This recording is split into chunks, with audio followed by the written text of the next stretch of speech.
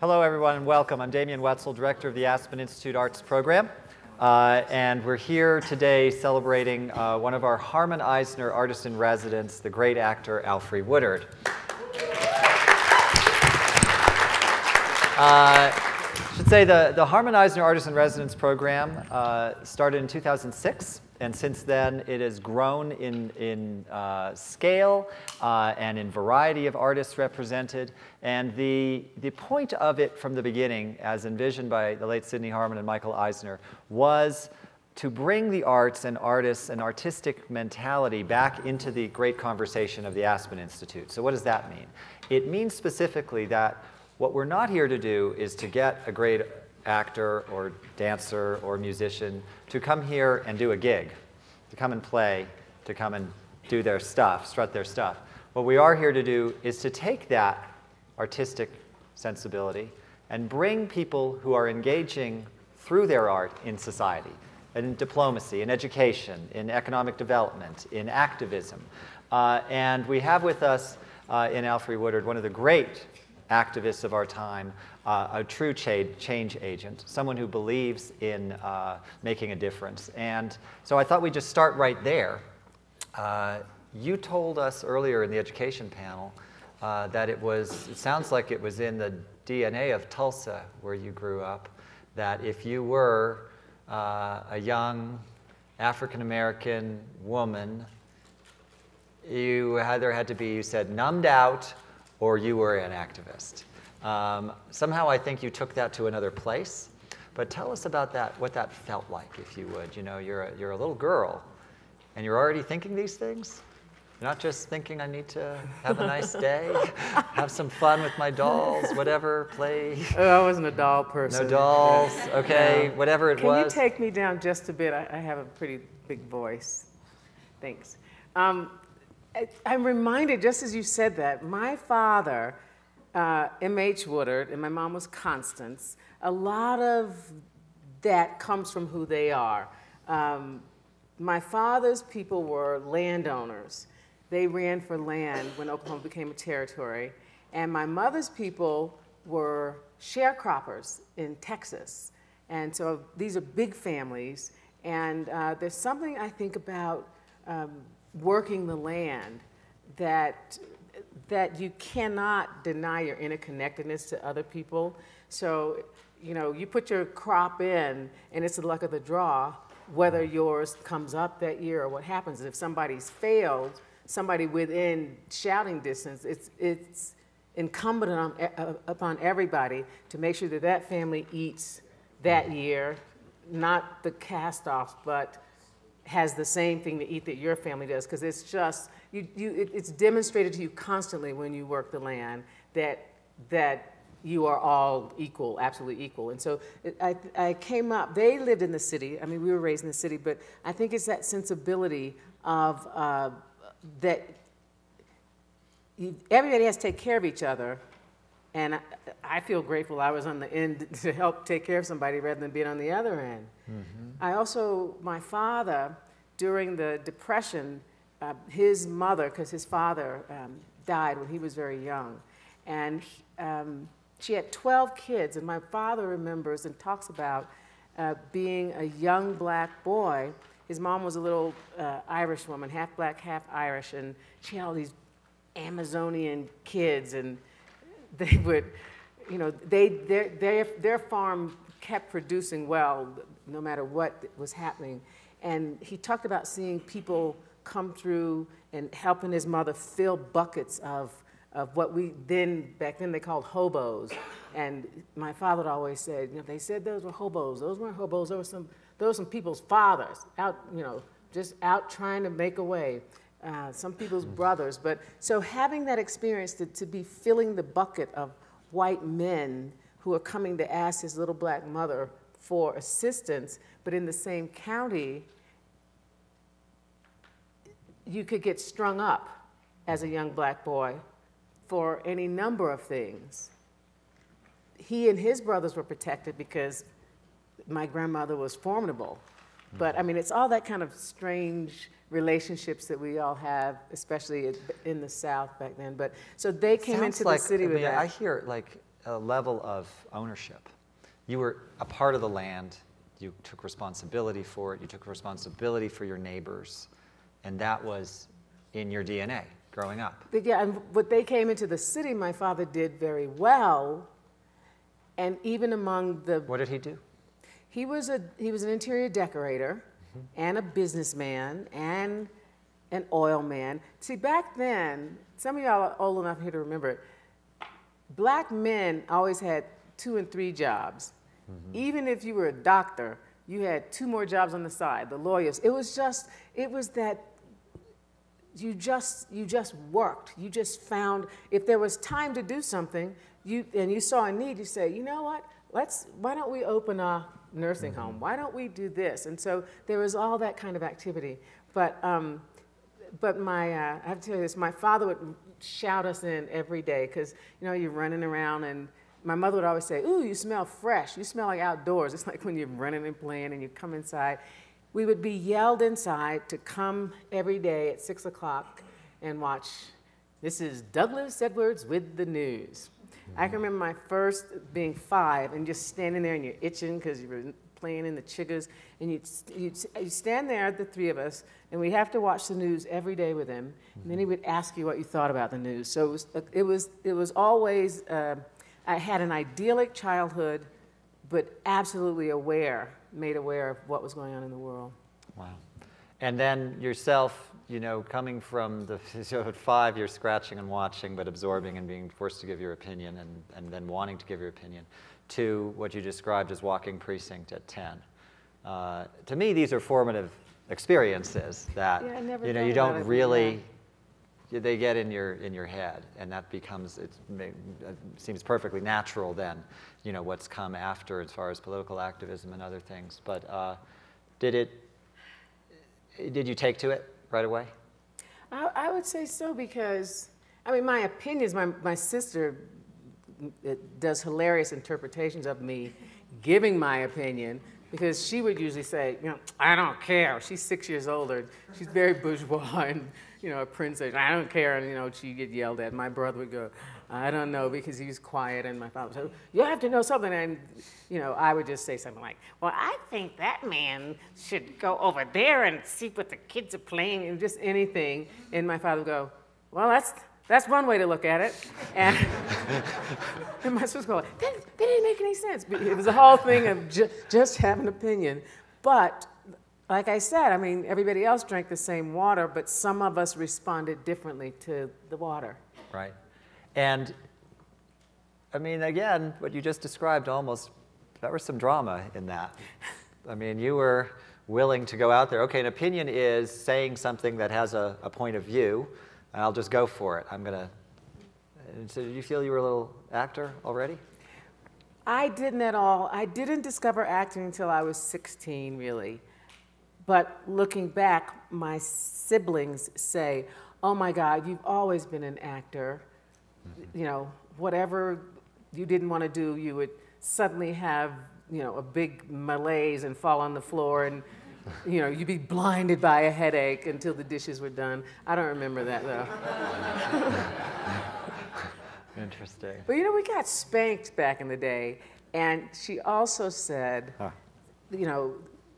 when my sister was time for her to be spanked, back then, neighbors looked after you as well as your family. So if you were over your friend's house and you broke a vase, or you did something, smoked a cigarette when I was 6, then that parent would spank you, get a switch and spank everybody in the neighborhood that was there. You go home, your mother said, Stella told me she had to get y'all today. Come on, you get spanked again, and wait till your father gets home. And so it was this sort of ritualistic thing of, you got spanked a lot. So I guess at some point, my sister says they would barely tap me, and I would just cry and weep. And she said, you were acting then, but we'd have to chase, the whole neighborhood would chase my sister because she refused to take a spanking. So we spent a lot of day, chasing each other to get spanked. But I think I don't think that I was acting to stop the spanking. I think it hurt my feelings is what it was. So I think my feelings have always been kind of at the near the surface. And I remember we used to get my weekly reader, and it was about things that were happening around the world. And I remember sitting at the table and just starting to weep. I was probably about 7 then, and my father, rolled his eyes. My mother just went like, don't go hard on her. And he said, "What's the matter, baby?" I said, "I read that 5,000 people died in a flood in India," and my sister and my brother would just cackle and laugh. And my father said, "Stop it, stop it." And he goes, "Go wash your face. You can't help anybody crying. Do your homework. Maybe you can be useful one day." So I, again, talking about how we feel each other, I think people that surrender to their artistic self, because I think we all have it in spades, are predisposed to be able to feel each other. Yeah, there's like a little bit of a Geiger kind of counter that you go towards something that's scalable in a way, that it's human, that there's something there to be done.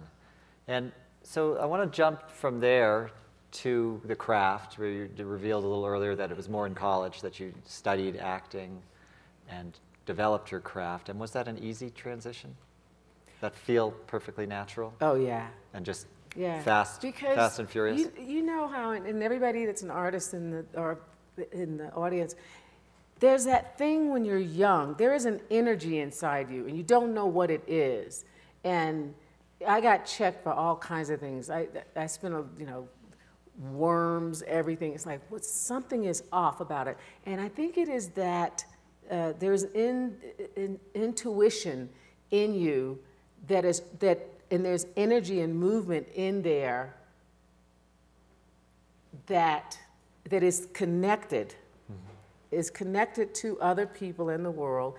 And if you're lucky enough, somehow you get into a position where you can go flying across the room as a young man and go, yes, you have that energy. Or those words will come out of you, poets, but it's there. And if it isn't recognized in you or suspected in you by adults around you, you get labeled a lot of other things. You don't know what that is. And so I think it was a harnessing and a focusing of something that was already in me as it was in you, that it's almost, you're so, it's a relief to channel it. It's a relief to give it boundaries and focus and a name and a discipline. So yes, when there is a possibility that you can put words to the sounds that's coming through your head, it goes fast. And this was available to you, and did you feel like instantly recognized, and this is going to be my career? I mean, did you have that epiphany? I had that. I knew it's like, okay, I don't want to stop doing this, because there was such a sense of freedom. And right now, frankly, there's a lot of being in the business, because you're bringing something that is sacred into a very secular marketplace on film and theater as well now. So what makes you successful in the business is not at all what makes you a good artist or a producer of product that reaches people. So some of the most talented artists, we never hear from them because they didn't have that other thing that could withstand the marketplace and how it demands and what it demands of you, which is antithetical to come as you are. You've got to come authentic to your art, or it isn't universal. So that same openness and authenticity, you bring it to Hollywood and they say, your nose is too big, you need to have some more breasts, you need some pecs, all of that. It's just, so it's all of those things together, but now I'm off the subject of what you just asked me. Well, I was just asking, I mean, just whether it was instantly clear that this was going to work. So you do all of that, to me, you put up with all of that BS just for those moments between action and cut. There is such freedom and life and connectivity there in those moments. And I must say, you don't do it to get recognized, because part of the gig is you don't get recognized. You know, you have to be a person that's very comfortable with rejection, because it's constant. The biggest people are rejected every day. We might see the few things they're in, or some flashy cameras going off, but that's not, you know, again, it takes, it's another characteristic to be able to be rejected. It doesn't mean you build up against it. It's just rejection has nothing to do with it, because you've already identified yourself. You own your voice. You own even the fact that you know before anybody else tells you whether you played, whether you know before anybody applauds or not. A maestro knows, a violinist knows. And it's nice if everybody agrees, but you have your own meter. Yeah. And the truth is, this is very new of artists being recognized in their lifetime. The trip is, it's kind of, I don't know, it's, artists have to work on themselves, because they start to want to expect to be in, they expect to be and they want to be recognized in their lifetime, but it's a very new thing. That's and I mean that separating an artist from a celebrity, which there's nothing wrong with being a celebrity, but the public needs to know that there's a difference. And unfortunately, the people that give money, put up money for dance projects, for anything, they don't know it. We've all bought into this culture of celebrity. Well, I mean, on the recognition front, and we can safely say you're just wildly recognized. I mean, all the Emmys and the Grammy nomination, Oscar nomination, and all the awards. But I think when I look at your career strictly as an actor, it's the arc of it that I imagine that you're measuring. It's the length of the engagement with, whether it's TV series or an engagement with the craft itself.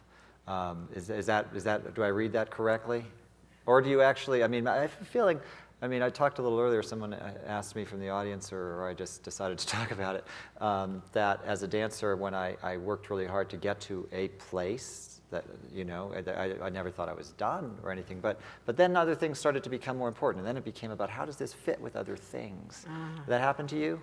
Well, you know, when you have dreams, it's always important to have dreams, but you can only dream as far as your horizon. So the dream just sort of sets you in motion. Having a goal or having a point, it sets you in motion, but a person in motion is continuing to learn and to see things that they couldn't see. So you get different vantage points. So what I would say I set out to do when I left Tulsa to go and train at Boston University, I haven't done it. There's part of me that still would like to do that, but I had no idea of all the other things that I could do. You discover it on the way, and it's not like you say, oh, you know what, I can do that? It's suddenly somebody turns and says, we gotta get downtown. They're arresting all the gay kids. And you don't even have time to think about it. You didn't say, oh, I'm gonna go do something, do some theater or something on the corner today. It's just like, if you are a human being, and as an artist, what you're doing is constantly taking away things is much more important than adding on things to get back to where you were as a child when your artistic and creative impulses were purer. And so training the voice is usually not taking on training of the voice, it's getting away, pulling away those things. Getting down to the essential elements that are true. When we are, you know how if you hear a kid that's 2 go, I won't screw your ears up, and they go, wah! They can just shriek. If we holler at one moment at a soccer match, our voice is hoarse the next day. It's because everything that happens to us, everything we see becomes an emotion stored emotionally in our body and muscle. And so people aren't born with nasality. They're just, babies don't talk like that. And some guys try to pitch their voices too low. So the training of the voice, when certain things happen, when your grandmom dies, that first person when you're around 9 or 10, all that gets stored. So the artist, the work of the artist is always trying to get back to neutrality of the actor. So it's taking away those things that we have put on as armor. So, can I jump then, yeah. if I'm understanding you correctly, that that applies to your sense of activism as well? That you just don't get in the way of it in some weird way? You respond to your humanity. Yeah. Your humanity is there. And if my work is to tell people stories, is to inhabit a human being, to let their voice be heard, whether it is the fictional person or person even that a writer has come up with, it is still somebody that person knows. A fictional character is still, our mind, our eye takes those pictures, hundreds of thousands of pictures at a time. So everything we're bringing forward, we're giving, it has come into us before. So even in doing that, I don't understand, I don't see how it's possible to separate caring and having a responsibility for a human being or for human beings and being able to bring them to life, but not feel them in their daily life, not respond to the quality of their lives. So you become a first responder in a way to being a neighbor, whatever it is, a first responder towards justice. Okay. So tell me what your first real passion Well, I have to tell you was. this, it just made me think of this. One of my favorite quotes is Lorca, Federico Garcia Lorca, and he says, I'm paraphrasing, the song, the poem, the dance is but water drawn from the well of the people. We give it back to them in a cup of beauty, that in drinking they may come to know themselves. And ever since we first stood up on 2 feet around a fire, what has happened is there's been a griot, or whatever you want to call him, the lore keeper, and that's been a sacred space for the tribe. That person kept the lore of the tribe, kept the stories, and you'd sit around, basically holding the mirror up to the tribe so that they could see themselves. They could, some of the stories I'm sure were funny, make them laugh, reflect, whatever, just so that they could keep moving forward. It was always for the well-being of the tribe. I think that continues today, and that is, it is service. It's a part of health to me. We enjoy it, but we tell stories, and we have always kept stories from the beginning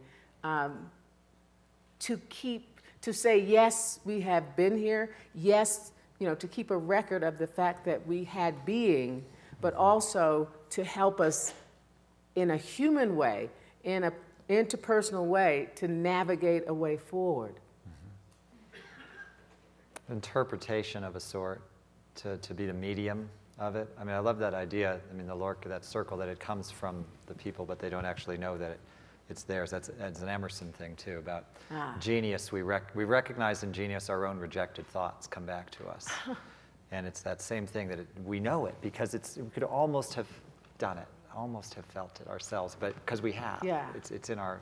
Oh, we recognize it. We recognize it. So tell me about the first real. I mean, was the fight for equality in South Africa the first real activist thing for you, or was that just? No, that was along the way. Yeah, yeah. And you're very identified with that as a co-founder of Artists for New South Africa. It was Artists for Free South Africa before democracy. Yeah. But probably, I was aware of the situation in South Africa when I was in college, but it was also that time we were laying down on the trolley tracks in Boston, trying to stop the war. And this was in the early 70s. The cities had been on fire with the assassination of Malcolm and Bobby Kennedy and Martin Luther King. It was like, that was the last straw. I was like, they shot the one that has said, you know, I'm all about love and brotherhood. And again, you know, women had found their voice, but we were still fighting about it because some women felt like, you know, they're strident, we shouldn't be like that. And so it was a crazy and wonderful time because you knew that you have to stir up the muddy riverbed, as the old folks tell us, for any kind of new action to come. And so it was during that period, it was more focused. And most young people's attention was focused internally, but you were aware of South Africa. So it was after I left BU and things sort of settled there, except the Boston busing issue came to a head in '75. But I had gone to LA, and so you're trying to start your career, you're doing all those things, you're trying to get laid or not, and all kinds of like, woohoo, you know, it was party time and fabulous and wonderful time to be young. But again, you lay there for about an hour and you go, we need to be doing something else. We'll lay out a couple of hours a day, but then we've got to get busy. We've got to be doing things. And that's when the South African, the apartheid situation, as smoke started to clear on some of our situations, your eye was taken to, oh my God, this is going on. And the history of it, knowing how long it had been going on. And so that was the impulse. I'm over here, thousands of miles away from there, but how can I be separated from it? That's the thing that keeps coming back. You cannot separate yourself. Well, I can't separate myself from anything that happens anywhere. Because the thing about flying around the world is that you see that everybody eats rice. They put different flavor on it, but you know, the Mujahideen has cousins that they love, just like, you know, the Democrats do. People on the Shining Path also had children. I mean, it's that thing of understanding that you just flavor up a human being by their circumstance. And if you want to engage with a human being, if you really are concerned about you having well-being, and you can't have well-being if everybody around you doesn't have it. So that's the great thing, is we live long enough to keep trying it every day, hopefully until we drop. But I could not. And it's particularly the South African situation spoke to me so much because I felt this spiritual kinship to South Africa. I know we're supposedly all from West Africa, the African Americans, but I never felt that way about West Africa. I could appreciate West Africa the way a person of Italian descent might, an awake person of Italian descent might. It's like sort of socio-political understanding. But with South Africa, it was always very, very basic for me in my body. And I think it was because our movement here so mirrored the movement there. The Niagara Conference here happened in the teens. It started the NAACP, was happening about the same time as the People's Congress came together in the teens in South Africa. And they've always looked to the civil rights struggle in the States as a sort of marker of possibilities of strategies. And even during apartheid, during the bus boycott, Montgomery bus boycott, they all started to walk to work there in a dominant culture. I mean, there's this symbiote, yeah, and then simpatico thing happening, the music drawing back and forth. So there's always been this thing. And even white South Africans cared more about what Americans thought of them than they did the rest of the world. I mean, that's why, to a certain extent, the sanctions movement worked so well. And our job was to, and you have to stop me talking, because, but our job was to educate the American public, whether it was whatever you did in a community, whatever your job was. It was a grassroots effort all over the country to get people to understand, okay, the regime, yes, the European-looking people, which we usually always side with in a conflict, they're actually not our people in this struggle. Our people, the democratic people, are the black and brown and the few white people who are working for democracy. So you took that as your charge, essentially. Yeah, this is yeah. It's an information campaign. It's a way to turn the tide of public opinion, essentially. Yes, yes, and help Ron Dellums get the sanctions bill passed on the floor of the Congress. Also, because the American public is a big-hearted group of people. We are the biggest-hearted people in the world, trust me. We are, you know, person to person, Americans will give you the shirt off their back. They will run to the defense of somebody that's screaming.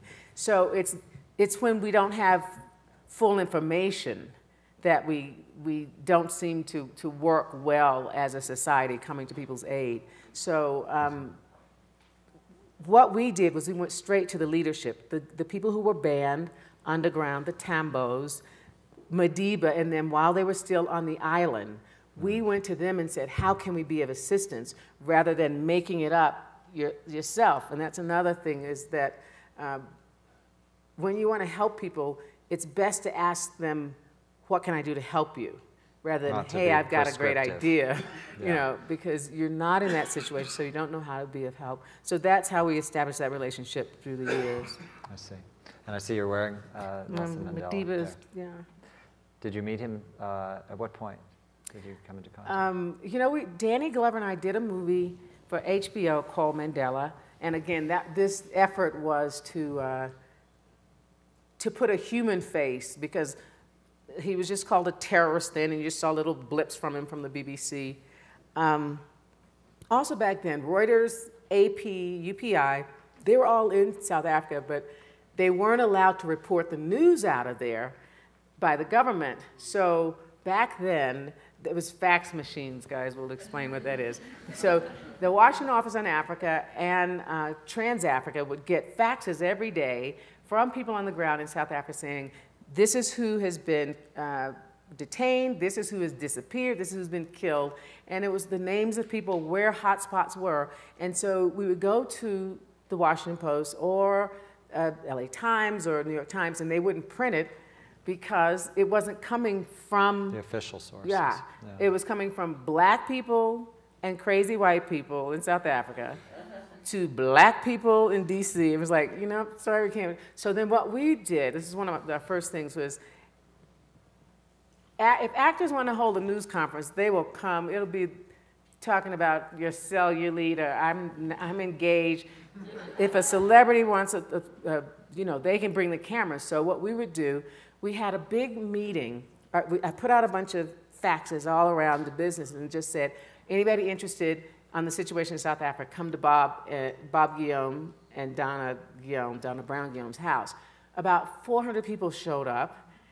People were hanging off the walls. There were editors, actors, secretaries, you know, the people that bring the ice to the studio. And so that's how we actually formed Artists for New South Africa, then a Free South Africa.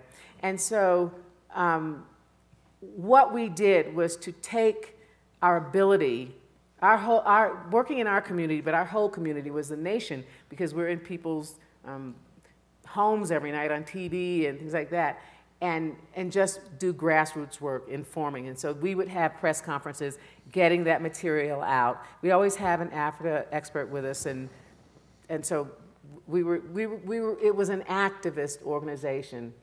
And over the years, we probably raised about $12 million that we never kept any of it. It went straight to South African nonprofits on the ground that we thought were effective. So it sounds to me like that grassroots organization, which you experienced as a kid, knocking on doors, trying to get out the vote, it just takes on other forms as it goes along. So then it's rallying the Hollywood community and seeing how you can actually pinpoint your own talents to that. So let's jump to education now, where we're lucky enough to work together on Turnaround Arts and other projects. Art Strike in LA, you came and did one of those with me at Inner City Arts. And the challenge is quite different, though it still is, there's a public opinion element, certainly, about that. We discussed that earlier with Howard about, you know, why does arts education as a genre of education not get the same cred, and some of its misunderstanding, some of its competition things. But, you know, we had a question earlier from one of the young poets from Carlin that she said, we didn't get to answer, what about a school where kids really are just going to survive? They're there just to kind of try and get through. Am I paraphrasing correctly? And, you know, we've seen schools like this, but what do you think about in that? I mean, I can set you off probably because I know that you're really a humanist in one sense of the word, that you look for the human being and think, what can we do? But that challenge is many-fold, where you've got kids who, you know, are not being given adequate resource, essentially. So why should they try? You know, they're just there to survive. What's your reaction when you think about that? Well, it makes me angry that situation exists. First of all, I'm flabbergasted, then I get angry, and then I get nervous about what it means. And one of the things that I know that cures all of that is to get busy. Mm-hmm. You can't cure it all, because most people are, what do you call it? They're shut down or stymied. They become immobile because they get overwhelmed about problems. But the thing is, you choose a point, you head for it, you do your one thing, you hopefully infect other people, they do one thing. I mean, that's the thing. I think the reason that it all just doesn't go to hell in a handbasket right now is that just as all of those, as those unjust situations are existing, there are people trying every day, sometimes failing at it, but the important thing is that the energy is going towards trying to do something about it. That's why I do what I do, is because I can't believe, you know, and I paid a lot of money for my children, and thank God I was able to do it, to go through school. I had paid more by the time they started preschool. I had paid more in those first 3 years before they even got to kindergarten than my entire college education cost, because I couldn't let them go to the LA Unified Schools. Now, yeah, that's rich lady problems. But the thing is, I'm grateful that I could do that, but that means I also have a double responsibility that I got to keep trying to do something to fix it for everybody else's kids that can't afford to do that. And I'm saying, rich lady, even just working class people in LA, the situation is so bad that people take out multiple loans just to get their kids into some kind of parochial school, anything, because of that broken school district. Last thing I'm going to say, and then I'm going to go back to what you said. When I moved to California 40 years ago, California had the top schools in the nation 40 years ago. And probably about 35 years ago, we had a Proposition 13 that cut funding. It was a property tax thing. And of course, when they started to cut the funding, the arts, education all around. In general, yeah.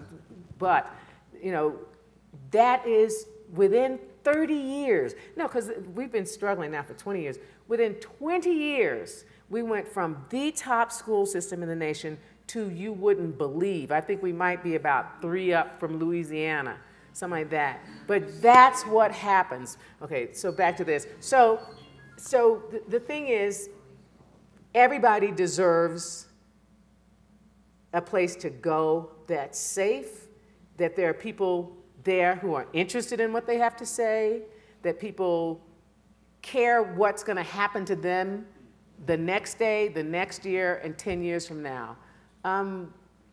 Everybody deserves that. The only thing that we have found, and there's all kinds of, there's Teach for America, there's A+ schools, there's all these different entities that are working to try to do something to fix the schools. But in the meantime, one of the things that we have found that really goes quickly, a long way and quickly, on not much money, is integrating arts into the curriculum. If it's a school where people just don't want to show up because the community is depressed around it, you know, life is depressed, having that thing that's not a playtime, but is a moment of self-expression that you need even more so when you don't have a voice and your parents don't even have a voice. That moment of expression in a day for an hour is enough to make you say, you know what, I'm going to school. You know what, I'm going to listen right now. Be quiet, I'm trying to work on my trombone. You know, just it changes behavior in our schools. We've seen that. I mean, there's one thing I'd say too, and I am really I'm never comfortable saying, it's the arts, that's what it is. I often say to a friend of mine who's a big supporter and an activist for dance education in schools, just very focused on dance, and I say, let them read too. And I think about that sometimes, about what we're advocating here is that you guys want to go to school. And that, if that's, you know, I've read about ABCs, athletic, band, and chorus, makes kids want to come to school. They want to come for the game, they want to come to be in the band, they want to come to be in the chorus. There's like a thing that you're a part of, beyond simply what like Little Buck described earlier, like they gave you the work and you have to give back the work. There's not a great incentive system on that, unless you really are either excelling at the work already, lucky enough to have that incentive, or perhaps you have an example in your family, you've got a path in your mind. But so much of the time what you're describing when we see it is that those pathways aren't there. And that leads nowhere. There's no pathway, you don't go anywhere. You don't know how it's going to happen to you. So you have to get at it maybe from another way. And maybe that's those ABCs. That's where there's something else that's there. That's you guys with your poetry. It's a thing that involves you on another level that makes you part of a community, right? Right. And it creates community. Art, being expressive, it's again, it goes back to we are all tribal people. The tribe is just now the whole planet, but it creates fellowship and it creates connectiveness, and that's what's missing. And when you use the word responsibility, do you feel that it's an artist's responsibility to be an activist in some way, to be fully aware, to have your, you know, this great letter from Martha Graham to Agnes DeMille telling her to keep the channel open. You got to be open. Is that part of that responsibility? I think. Or is it individual? I don't know if it's a responsibility or a characteristic of really being, really honoring your art, is that it goes hand in hand. It's already there. So the people that just go to their cubicle or go sit by a pool or whatever they do, and they don't think past it, you see it in their work. You know, you see the difference in people's involvement in the world, no matter what their business is. You see the difference in their product when they have a worldview, a city view. When I say a worldview, I'm just talking about a city. You don't have to go to Zimbabwe and Uganda like, you know, and shout at Museveni like, you know, we've done in the past year. But in your city, there are kids that don't know how to read. You can establish a relationship there. There are seniors who just need somebody to come, pick up the whatever and take it over there, or say hello to. So activism isn't necessarily being in the line, literally, of the bullets. Activism is being a neighbor. And a neighbor, you know, it's still your neighbor if they're around the world, if you're Malala, but it also means, why do I keep passing this school and I am a professional woman and I haven't gone in there to just say, can I talk to the 7th grade girls? And just say to them, you know what? I used to sit in a desk just like that. And I was you know, daydream most of the time. I was writing my name like Mrs. So-and-so, like I was for the cutest boy in the class. So they just need to know that there's a way to, that there's a road from where they are to where they might want to be. That's right. Yeah. Okay. I thought we would take a few questions. We have microphones in the room, so if you want to raise your hand, the mic will come to you. Why don't we start with the gentleman right there, and then we're going to come down here after that. So if you want to bring that mic down here, that'd be great. Damian's asked me questions about things that makes me very intense. You guys, I'm not really this intense all the time. Please, go ahead. Thank you. I run a charity for disadvantaged youth that uses sports to create social activism or more social justice. And so I go to a lot of conferences where people are always thinking sports is the way to get kids to be more creative, more connected. And listening to you as artists, I'm sure you go into those same spaces where people are saying without the arts, it's proven and the science shows and all of that. And I've been trying to break down the barriers. It's not sports, it's not arts. It's really the mentoring, it's the giving them the opportunity to learn how to find their voice, to speak out and create change. I just wondered your opinions on that. Well, as I said a moment ago, I always strive not to be exclusionary and say, no, it's not that, it's this. I think that all of the full rounded education is what I'm hoping for. That's the education I hope for young people.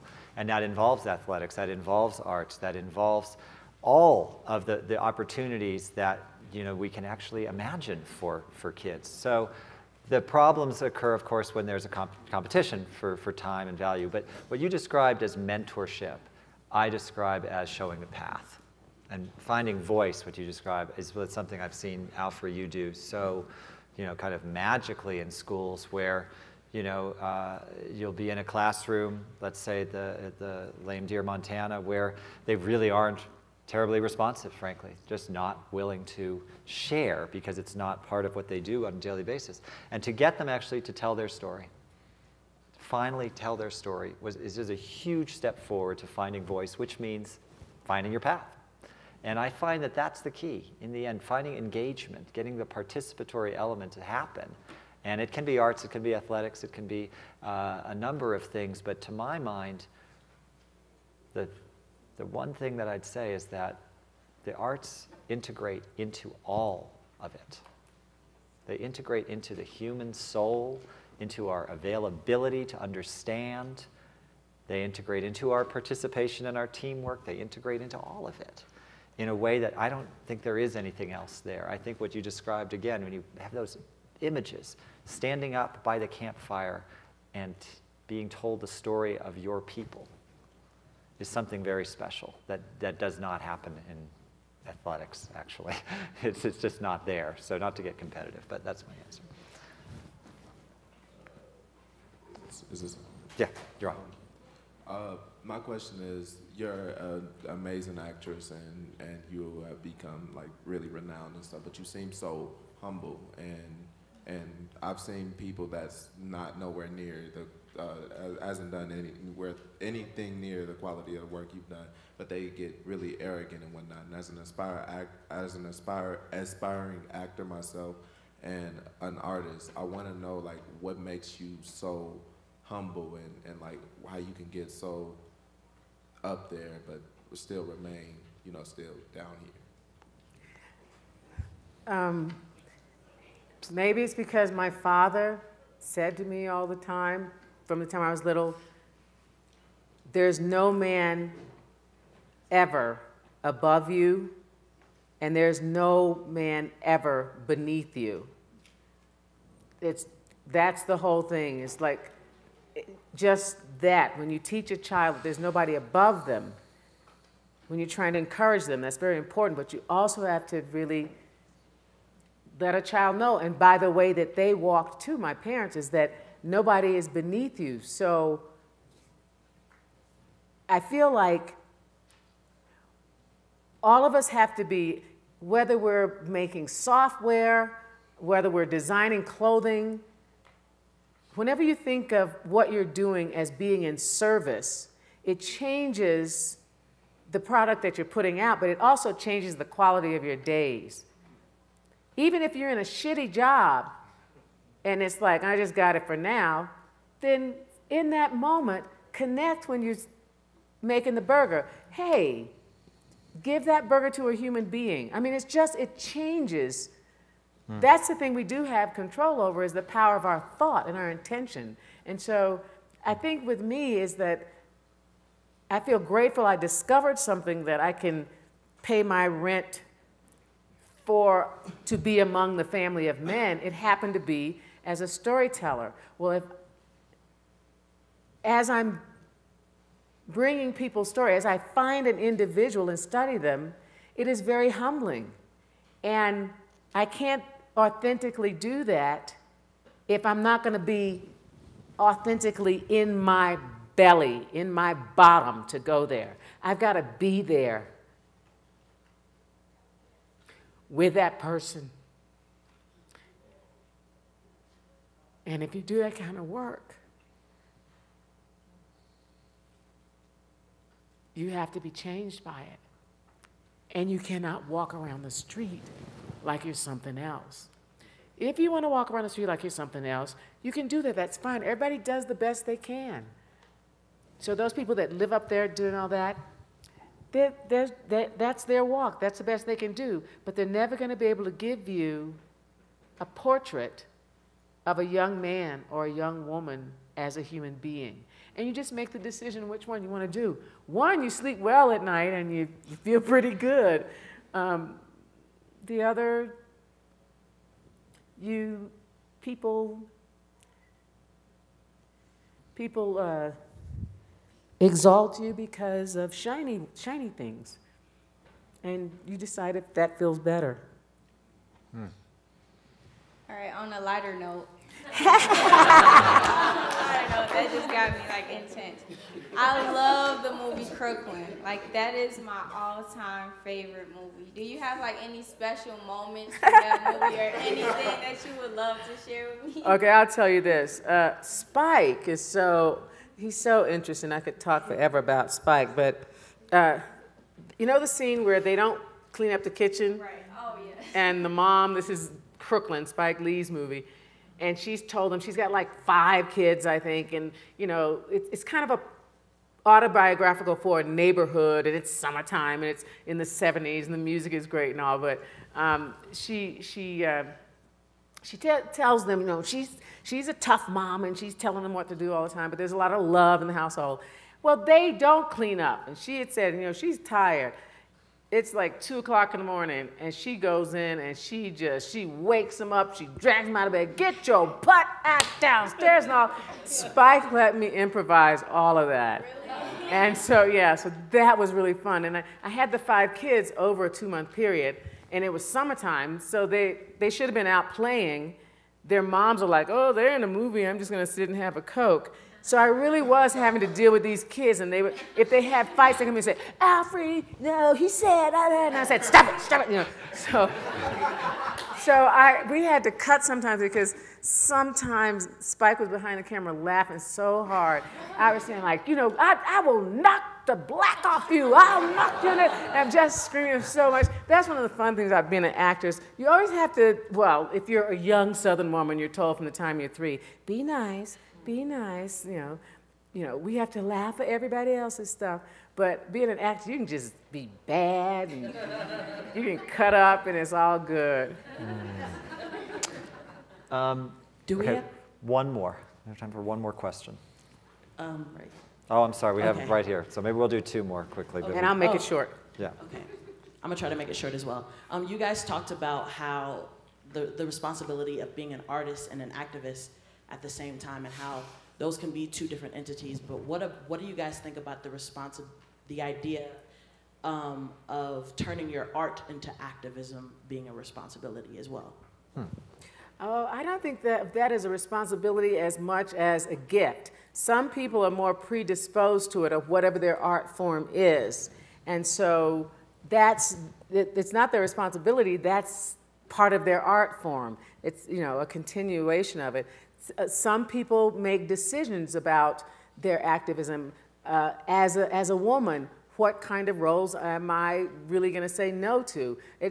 There's as many different, as there are artists and as there are fingerprints, there's those many different ways to approach it. And I'd also point out that there's covert and overt activism in art. There is art that actually exists on its own merits and is an artistic product that has a tremendous activist sensibility. It can change the world type thing, even though it's not meant to be activism. We're not going to set out to make that happen, and I can tell you some examples about that.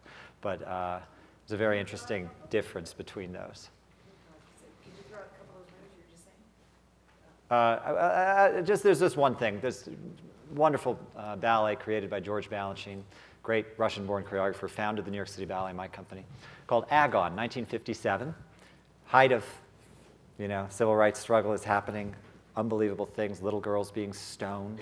And he creates a ballet to Stravinsky, modernist music, no costumes, stripped down, black and white, and he casts the first African-American principal ballet dancer, Arthur Mitchell, in the lead role with Diana Adams, Caucasian ballerina, in a pas de deux that you could describe as sensual in a way, but certainly a grappling of a sort of, it's just groundbreaking. And it is not touted as, here we are, we're doing something really important here. We've got Arthur Mitchell and Diana Adams. It simply was the art itself in the context of its time. And it was something just stupendous. And it wasn't even, it achieved the goal without being that, which is really interesting. Without being didactic and on the contrary, yeah. I am actually, one last question? yeah, one quick one, because there's something very special surprise, actually, we don't want to miss on time. So. In this last question, I might get you crying again. Uh-oh. Recently, the world lost a phenomenal woman in Dr. Maya Angelou. And I was wondering, did you share any time with her in your lifetime? And if so, if you could share that story with us. Oh, let's see, I'd have to reach for that, but yes. Dr. Maya, who always said to me, Alfre, call me Maya. I said, I'm calling you Maya. So I called her Miss Maya.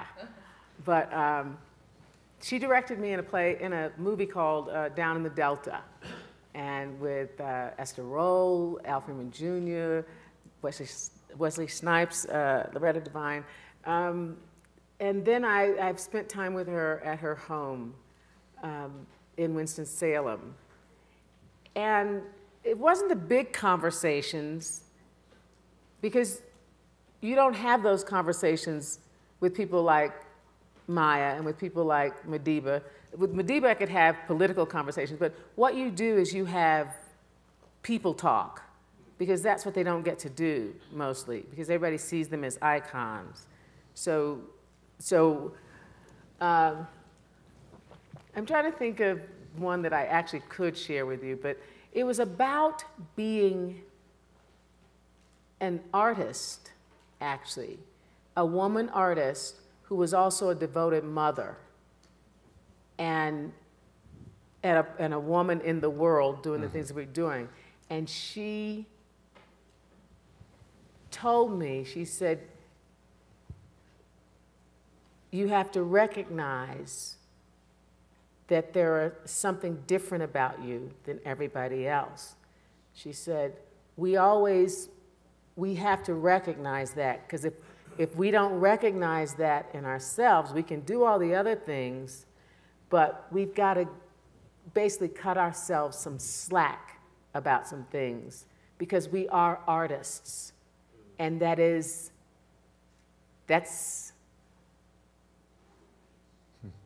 a lot to carry in a lifetime. So that was incredible. Would you, I asked you if you'd read something. And okay, Damian asked me to read something, and I love poetry. I love all kinds. I love poetry. I love Emily Dickinson. I love Langston Hughes. I love everybody. But just because it was, we were talking about activism and art today, I love Sonia Sanchez. So this is something that when I read it when I was, 17. I just, you know, it, again, a good artist, whether it's music, words, dance, will put words or motion to something that you have been feeling but you had no way to make it intelligible. Okay, she calls it For Sweet Honey. I am going to stay on the battlefield. I am going to stay on the battlefield. I am going to stay on the battlefield till I die. I am going to stay on the battlefield. I am going to stay on the battlefield. I am going to stay on the battlefield till I die. I had come into the city carrying life in my eyes amid rumors of death, calling out to everyone who would listen. It is time to move us all into another century. Time for freedom and racial and sexual justice. Time for women and children and men. Time for hands unbound.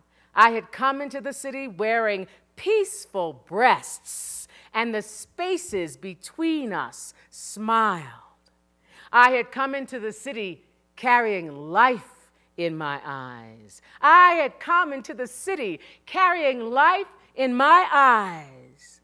And they followed us in their cars with their computers, and their tongues crawled with caterpillars, and they bumped us off the road, turned over our cars, and they bombed our buildings, killed our babies, and they shot our doctors, maintaining our bodies, and their courts changed into confessionals. But we kept on organizing. We kept on teaching, believing, loving, doing what was holy, moving to a higher ground, even though our hands were filled with slaughtered teeth. But we held out our eyes, delirious with grace. We held out our eyes, delirious with grace. I'm going to stay on the battlefield. I'm going to stay on the battlefield. I am going to stay on the battlefield till I die, till I die. Come, I say, you sitting in domestic bacteria. Come, I say, you standing still in double-breasted mornings. Come, I say, come and return to the fight. This fight for the earth. This fight for our children. This fight for our life. We need your hurricane voices. We need your sacred hands. I say, come, sister, brother, to the battlefield. Come into the rainforest. Come into the hood. Come into the barrio. Come into the schools, into the abortion clinics, into the prisons. Come and caress our spines. I say, come, wrap your feet around justice. I say, come, wrap your tongues around truth. I say, come, wrap your hands with deeds and prayer. You brown ones, you yellow ones, you gay ones, you white ones, you lesbian ones, come, come, come, come to this battlefield. Come to this battlefield. Call life. Call life. Call life. I am going to stay on the battlefield. I am going to stay on the battlefield. I am going to stay on the battlefield till I die, till I die. I am going to stay on the battlefield. I am going to stay on the battlefield. I am going to stay on the battlefield till I die.